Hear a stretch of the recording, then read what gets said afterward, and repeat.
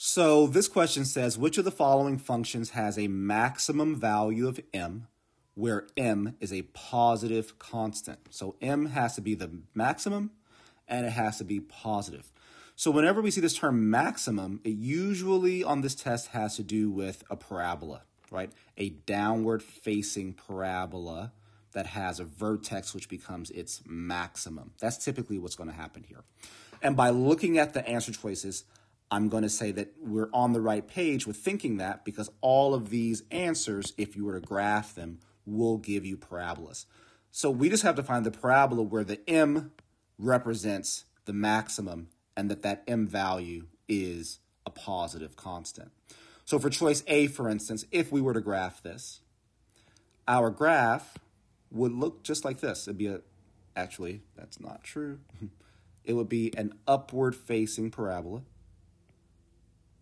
with a vertex at the origin, which means our vertex is there, which means we actually don't have a maximum, we actually have a minimum, which automatically makes this incorrect. And then the m value, because it's just multiplied by the x squared, really only impacts like how wide or how narrow our equation, our graph is here. And before I move on, let's just review really briefly where all this is coming from. So here is the equation for a parabola. So at least one way to think of it, y equals plus or minus a. It's the way that I like to think of it. X plus or minus h squared plus or minus k. And in this case, right, a positive sign here means the parabola is facing upward. A negative sign means it's facing downward. Your a value has to do with the width of the parabola.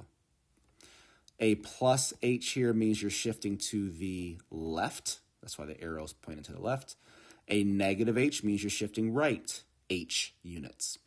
So if you have a term here away from the squared, outside of the parentheses, a positive k means you're shifting up k units, and a negative k means you're shifting down k units. So even with reviewing that, we pretty much can say that our answer has to be choice C. Here's why. For choice B, our m is still kind of in the A, it's in the A position, which just has to do with width. We want our m to be the maximum, so that's why B is gone. However, our m in choice C is in the K position, and it's positive, which means if we were to graph this, we take a parabola that started off like this, right? That would be our y equals negative x squared. And then it's shifted upward m units. Let's say that's m units.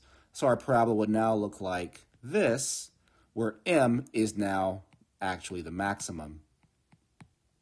And the equation would be y equals that negative x squared, but shifted up, right? So plus m units.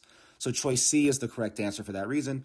Choice D, the m is in the h position, right? So that's a horizontal shift.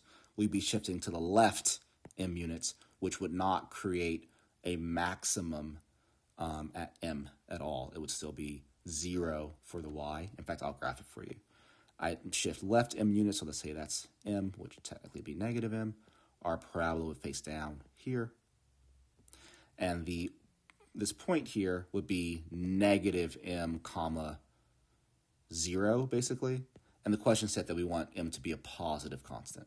This would be a negative one. So that's why D is incorrect. So choice C is the best answer here.